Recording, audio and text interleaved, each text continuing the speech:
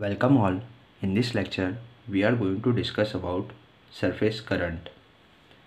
Now, let us assume that here is a electric field which is acting on the conducting medium.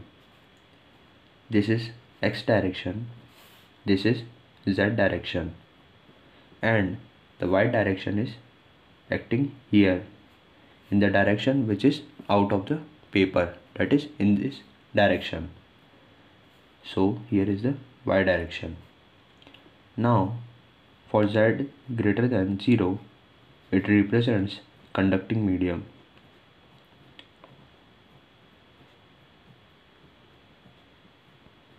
So for z greater than 0, here is the conducting medium and this is the conducting surface, which is represented by hashed lines. Now let us assume that an electric field that is represented by E0 is acting in x direction, and the magnetic field that is denoted by H0 is being oriented in this y direction. So the electric field amplitude will decrease exponentially as the wave travels inside the conductor.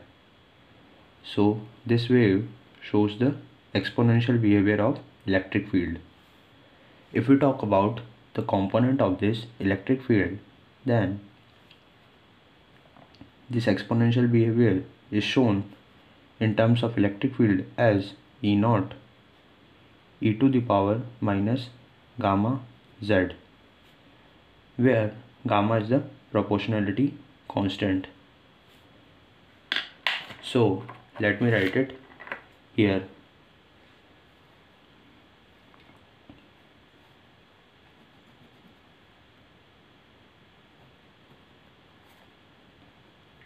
The wave travels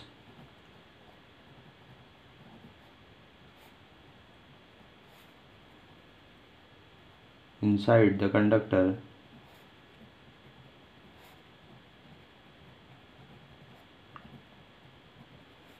which is given by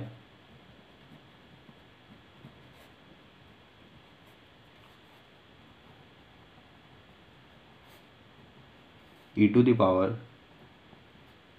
minus gamma z into E0, where gamma is propagation constant.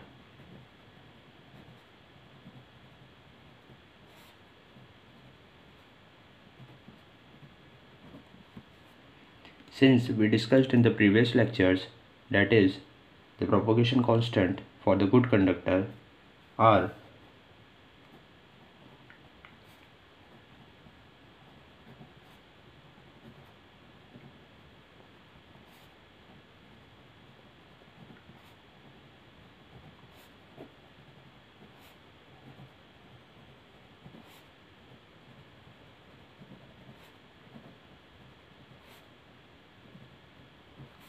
it is being represented by gamma, where gamma is equals to j omega mu into sigma under the root.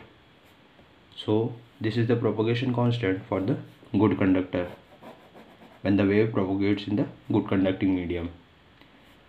Here the gamma can also be represented in terms of attenuation and phase constant as alpha plus j beta. Now for the good conductor,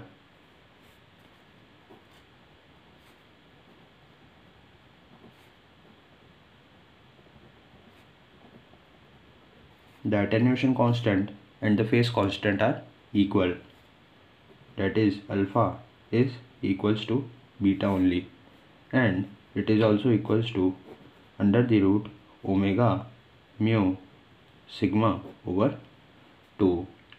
So if we write the propagation constant in terms of attenuation and phase constant, then it will be like under the root omega mu sigma over 2 plus j times this beta, that is under the root omega mu sigma over 2. So this is the representation of propagation constant for good conductor. Now if the current is flowing in the direction of electric field, then we have conduction current density, that is represented by J, and which is equals to sigma times this factor, that is E naught e to the power minus gamma z. Now for evaluation of the conduction current density, let us have a look at this conducting slab. So here is the conducting slab, which is represented also by the hashed line. This hashed line shows the electric field inside the slab, and the depth of this slab is equals to dz only. So let's assume that a thin slab is here having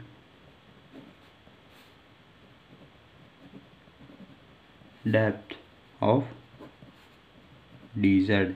So this dz is nothing but depth of this conducting slab. So the conduction current density acting on this slab can be given as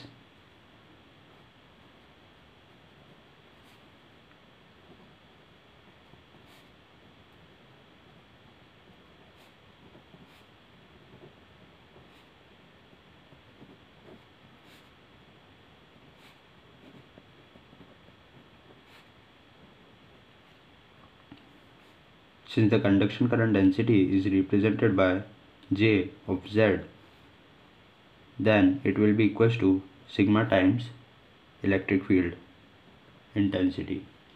Now this electric field intensity, that is E vector, can be replaced with this component which shows the exponential behavior of this wave. So J of Z will be equals to sigma times E naught e to the power minus gamma z, and here we write this unit vector because the electric field is acting in this x direction. That's why we are writing this x cap, which shows the direction of electric field in x direction. Since we know that the propagation constant, that is gamma, can also be represented in terms of attenuation and phase constant as alpha plus j beta.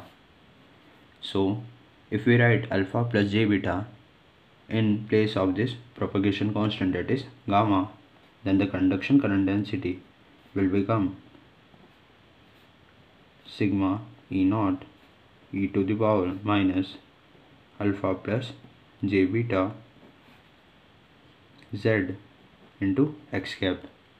If we simplify this expression and separate out this exponential term, then it will become j z naught sigma E naught e to the power minus alpha z e to the power minus j beta z into x cap. So this is the conduction current density in terms of attenuation and phase constant. Now let us have a look at the current flowing inside this conducting slab. So the current flowing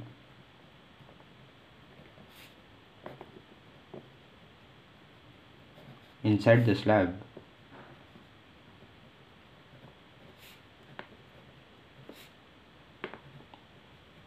of depth dz is, why we write this dz, because we discussed that the dimension of this slab is nothing but dz. So the current flowing inside the slab of the dimension, that is dz, is represented by I of z, where I of z is equals to conduction current density, that is J of z, being multiplied with the depth of the slab, that is dz. If we replace this conduction current density with its value, then I of z will become sigma E naught e to the power minus gamma z into dz. This is the value of conduction current density in terms of propagation constant. Now, if we integrate this current, then we get the surface current. So, on integrating the current,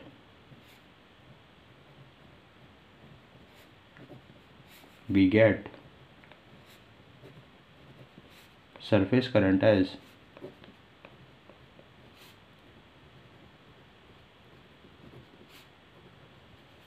so the expression for the surface current will become J of S. Why this S? Because we are getting the surface current. So the expression for the surface current being represented by this J of S. Integration from 0 to infinite sigma E naught e to the power minus gamma z into dz,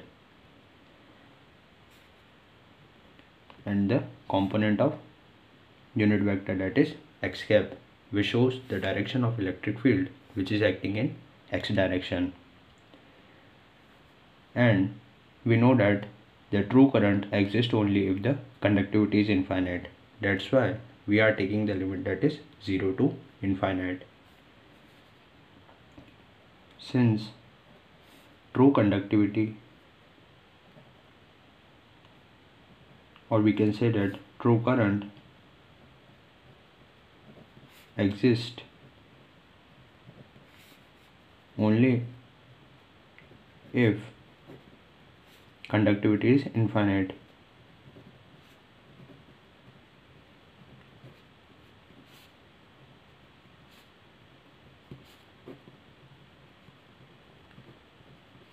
That's why we are taking the limit